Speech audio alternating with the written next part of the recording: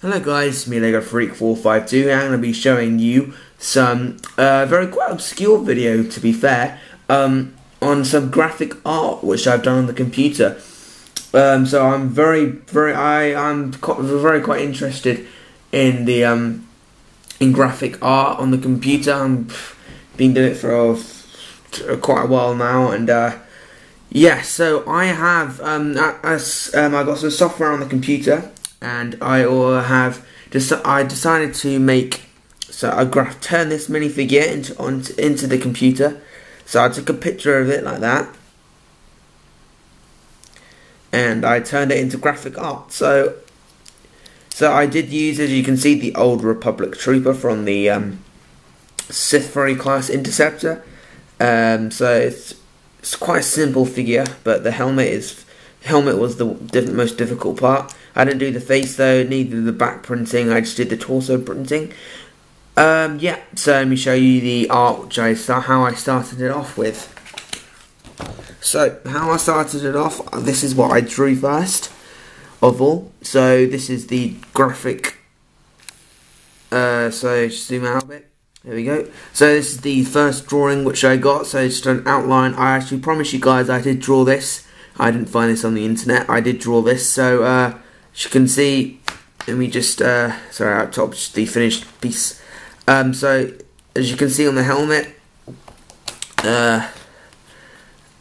it's quite detailed. As you can see, it's got the Empire symbol. I've done the mouthpiece, okay, so it's got blank legs, as I said, and the Lego arm there, and yeah, and the torso printing is there like that. As I said, I didn't do the face printing, but I did do the gun. Yeah. So then I colored it in with paint, which is like Microsoft, and this is what the end product came to. Here it is, my Republic Trooper. So I just move out of the way so you can see it. So here it is, I colored it in. This is going to be my new avatar for my computer, drawn by Lego Freak 452, Lego and Star Wars lover. Please subscribe. So that's going to be the end of all my videos, and it will be the end of this one as well. So I've done, this is my Republic Trooper drawing. So we just do some comparisons. So here is the helmet piece. As you can see, I've done the stripe and the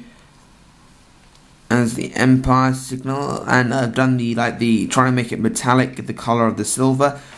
I've done the red dot as well as there, and I just try to make the lines as swift as possible. So onto the gun. Here's the shape of the gun, and I think I've made that quite accurately. This bit is a bit big, and this bit is the top bit's not that good, but I'm pleased with the bottom bit and how he's holding it as well. I'm pleased with. So the rest of the body is black apart from the torso printing, so that was really simple to colour. And the torso was trying to find the right colour as well. I've done the belt, the torso pieces, and like the chest plate. So yeah, this is my first piece of graphic art which I've done of Lego Star Wars. I usually do like animals and stuff, but they haven't been too good. But it's my first Lego Star Wars one, and this picture will be the end of my video as well.